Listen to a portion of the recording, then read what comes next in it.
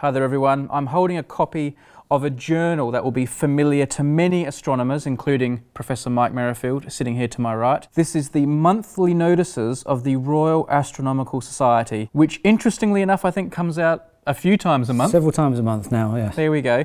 It looks a bit like this when you get a copy. It's full of fascinating, latest astronomy research. You've had the odd paper published in here? It's where most of my papers end up being published, yeah. Okay. When it ends up in the Royal Astronomical Society library, it looks a little bit more posh. They bind it like this. There are shelves and shelves of them behind us. A bit of light reading perhaps.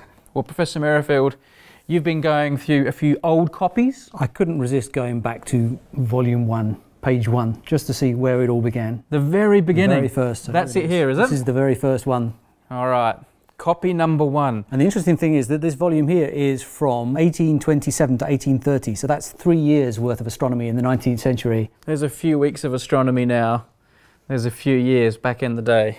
What was the first thing they published? I'm dying to know. So the first thing actually turns out to be not terribly interesting, because it was actually just the report of the Council of the Society. So then I kind of went ahead to the first actual astronomical item here, which is number 2, which in terms of its content is also not particularly inspiring. But actually its author is quite interesting, because this is a paper by Charles Babbage, very famous for the partial invention of computers and so on.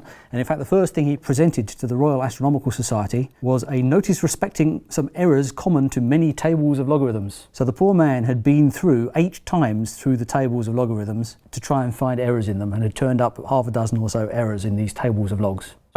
So he's just calling out people's mistakes. Absolutely. So then I leafed on a little further, all right, because I was just kind of interested, because there's Let's find something more positive. Well, there's lots of text here, right? But I found, I think, the first ever figure in monthly notices of the Royal Astronomical Society. Okay. Which are pictures of the moon. There was going to be an occultation, that's when a star passes behind the moon, and they were just kind of giving the finding charts of where you ought to look, what the moon's going to look like and where the star's going to disappear, to allow people to make these observations. Okay, so it says if you look at the moon, it's going to look like this, and if you look at that part there, that's where the star's going to pop behind the moon and pop out this side. Exactly. But actually there's some text here which makes it a little clearer as to what's going on. So he's talking about where Aldebaran is going to pass behind the moon. There's a star called Aldebaran, and he said, the object of the Council in procuring these computations has been to induce astronomers to look out for the occultations, with view principally to determine whether Aldebaran will appear projected on the face of the moon, as has frequently been observed in former occultations of this star.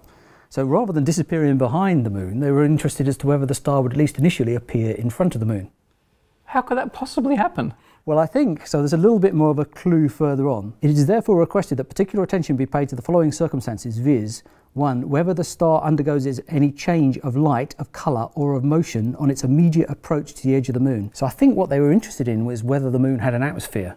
Because if the moon had an atmosphere, then you might get all sorts of optical effects that will cause the light to kind of be refracted by the atmosphere. So you might actually see an image of the star briefly in front of the moon. Nice one. Well, there we go. You've got another edition here of the journal. What's this one? Yeah, so this is a kind of, if you were making the best of monthly notices of the Royal Astronomical Society. And there's one that was published in 1916.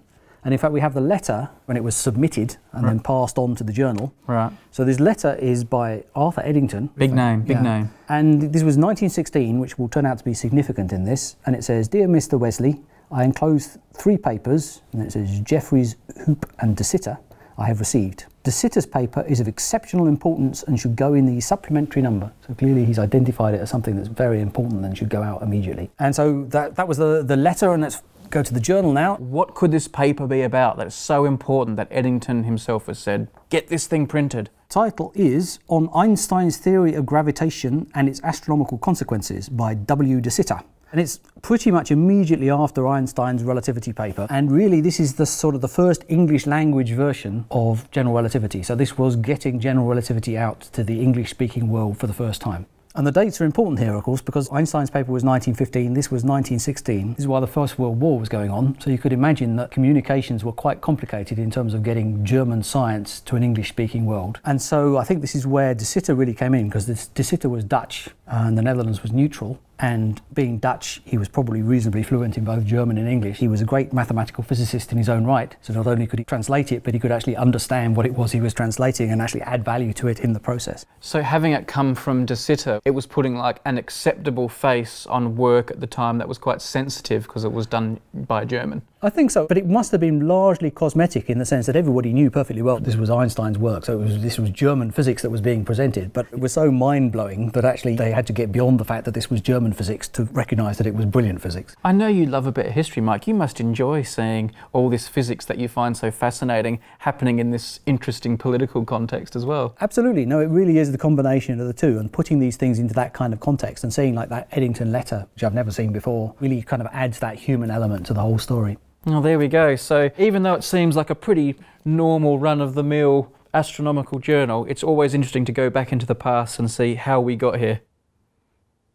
This episode of Objectivity was brought to you by 23andMe, the genetic service that will help you learn what the 23 pairs of chromosomes that make up your DNA can teach you about your ancestry, traits and health. If you'd like to help with scientific research and discoveries, or just learn your own personal DNA story, go to 23andme.com/objectivity.